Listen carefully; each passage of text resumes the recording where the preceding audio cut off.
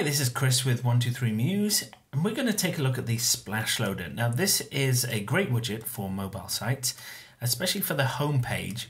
This will allow an animation to run with a splash screen with graphics to preload the mobile page, and then a sliding door animation happens to reveal your page content. So this creates those kind of splash screens that you see on a native app when they're loading up, and can add a lot more professionalism to your mobile design. And I'm sure your clients will love it to see their logos and so on the splash screen while the mobile sites are loading. So let's just take a preview of what it looks like prior to making any changes. So we have this nice animation running here, and then we have the sliding door transition to reveal the content. So what can we do with this widget? Well, we can change the colors here. So we have our background color, and then we have the three colors of the three rotating arcs within the widget. So we can change those, and we can also load up images. So we're going to just generate a preloader. We're going to use the graphics from our Pronto mobile site just to preview what this widget can actually do. So I'm going into the project files here,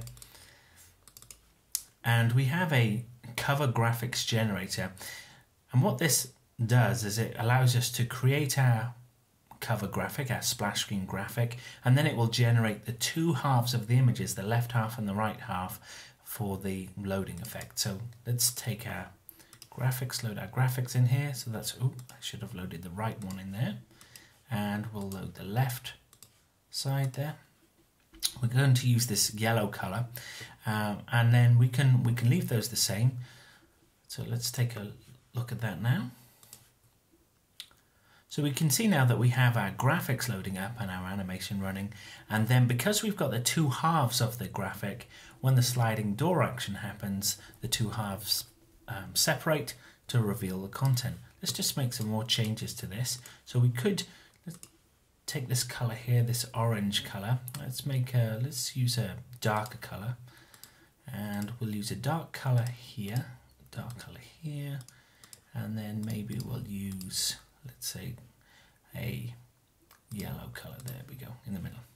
Now, by changing these three colors here to the darker color and having just that single yellow color there, we can see that now we can create the effect of just having a single rotating arc.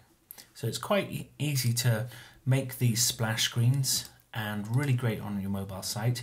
If you have your splash screen running in a subfolder, so if the phone version of the site is in a subfolder, you can use this subfolder method here to ensure that the graphics are located correctly. So if something's not loading right, you may want to switch on the subfolder friendly mode to make sure that everything loads.